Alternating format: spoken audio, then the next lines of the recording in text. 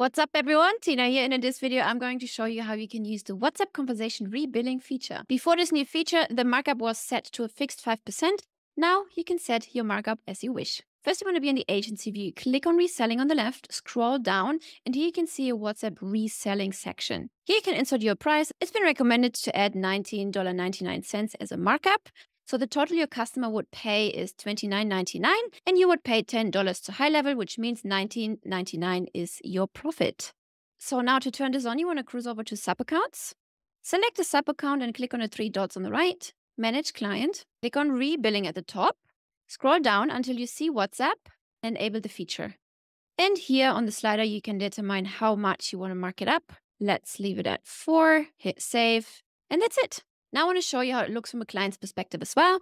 So select any location, click on settings in the bottom left, and scroll down to WhatsApp. Click on WhatsApp, and here you go. Here your customer can subscribe to the $29.99 per month WhatsApp messaging feature. Another way how you can set your pricing is under the SaaS configurator in agency view. Then you go to plans and pricing, and you have your different plans. Select any plan, edit details.